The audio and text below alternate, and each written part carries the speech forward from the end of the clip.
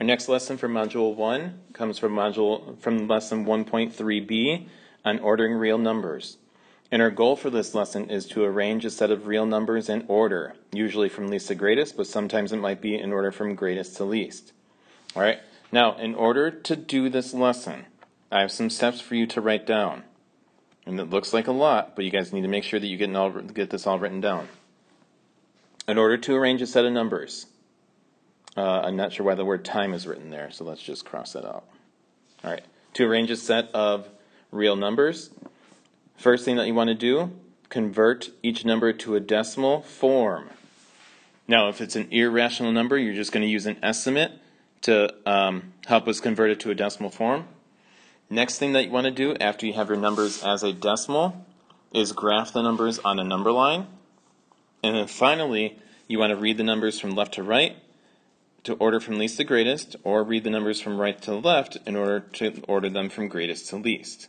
All right, take a moment and write that, pause the video and write that down.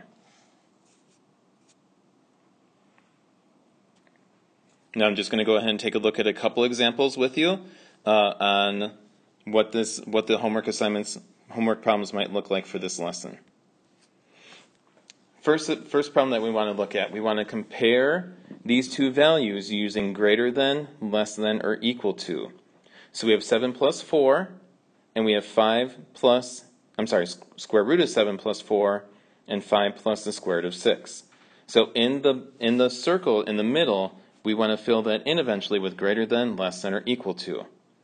So I've got a couple irrational numbers in this problem that I need to simplify a little bit or estimate a little bit in order to be able to complete this problem accurately.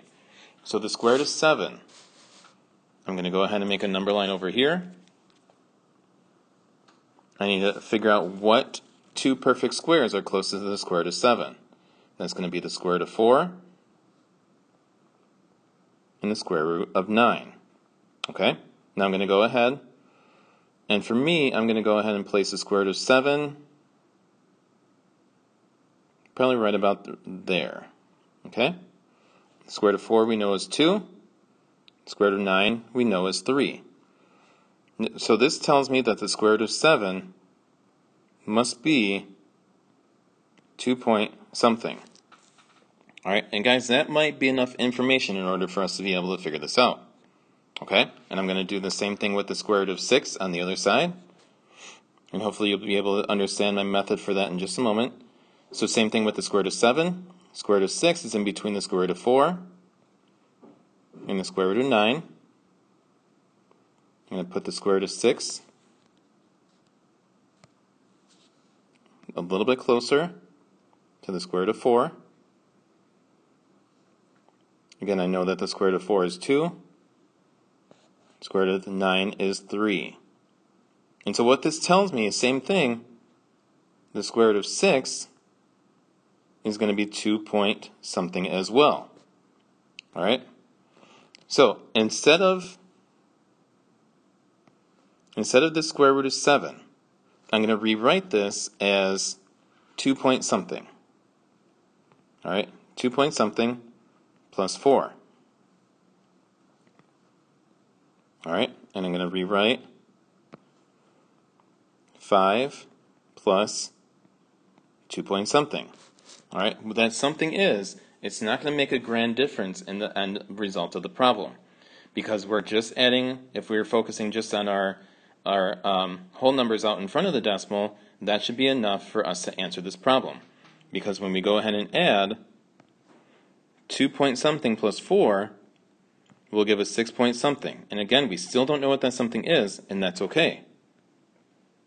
On the other side, 5 plus 2 point something is going to equal 7 point something. So it really doesn't matter what the decimals are, because the whole numbers out in front of the decimal are where the real value of the numbers are at. And we see that 6 point something must be less than 7 point something. Okay? So some sort of work like that to tell me that one number is less than, greater than, or equal to another number is what I'm looking for this type of problem. Alright, for our next example, our directions are to order 4.6 where the 6 repeats, and then square root of 13 plus 1, and then 2 pi minus 1 from least to greatest. So the instructions that I had for you guys at the start of class were to convert the numbers into decimal. So again, we're trying to order these three numbers from least to greatest, and to start with 4.6 repeating. If we were to round that to one decimal place, I would say that 4.6 repeating is approximately equal to actually 4.7. Okay, so that's my first number that I'm going to estimate to one decimal place. Next one that I'm going to estimate, I'm going to draw little columns to keep them separated. My next number that I'm going to estimate is the square root of 13 plus 1. So for the square root of 13, I'm going to place it on a number line. That falls in between the square root of 9 and the square root of 16. And I would actually put that really close to the middle. I know the square root of 9 is going to be 3. The square root of 16 is going to be 4. So the square root of 13 is going to be approximately equal to 3 point something. And I don't know what that something is. And if it's important later, then I'll figure it out. But 3 point something.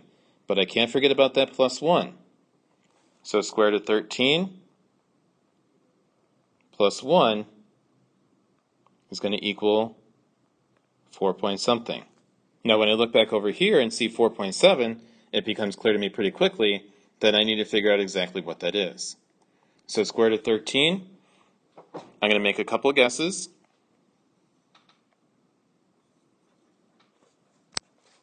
My first guess, I'm going to guess 3.5.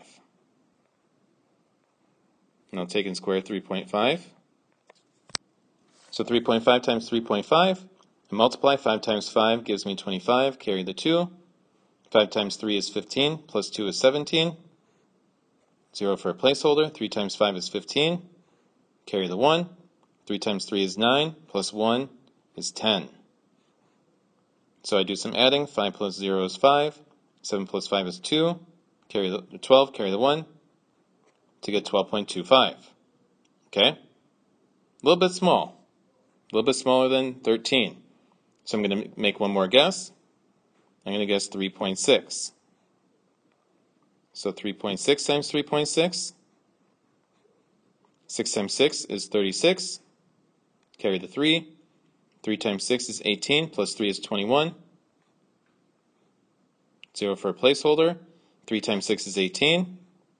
Carry the 1. 3 times 3 is 9, plus 1 is 10. Add again. 6 plus 0 is 6. 1 plus 8 is 9. 2 plus 0 is 2. And 1 plus 0 is 0. So I get 12.96. Again, smaller than 13. So my first guess of 3.5 was not a good guess. So I need to make one more guess. I'm going to guess 3.7 this time. This one did not help me. So I'm guessing 3.7 times 3.7. 7 times 7 is 49. Carry the 4. 7 times 3 is 21. Plus 4 is 25. 0 for a place value holder. 3 times 7 is 21. Now 3 times 3 is 9, plus 2 is 11. Now I add. 9 plus 0 is 9. 5 plus 1 is 6. 2 plus 1 is 3. And bring down the 1. So now my options for a best guess. 12.96 and 13.69. Well, this one's going to be closer. So I'm going to say that square root of 13 is approximately equal to 3.6. So the square root of 13 plus 1 is going to be 4.6. Okay?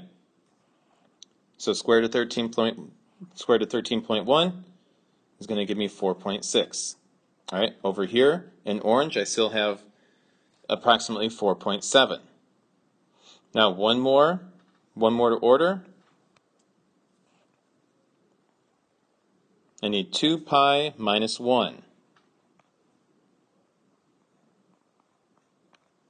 Well, pi, I'm going to say that's approximately equal to 3.14. So I need to take 3.14, and if I have two of those, I need to multiply it by 2. 2 times 4 is 8. 2 times 1 is 2. 2 times 3 is 6. So I have 6.28. And from that, I'm going to subtract 1, because I have this minus 1 here. So I'm subtracting 1, and I get 5.28. Alright, so here's my numbers again. I'm going to rewrite them further down. I have a number that's approximately 4.7. I have a number that's approximately 4.6. And I have a number that's approximately, I'm going to round this,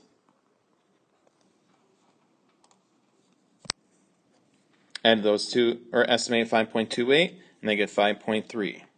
So here's my numbers, 4.7, 4.6, and 5.3.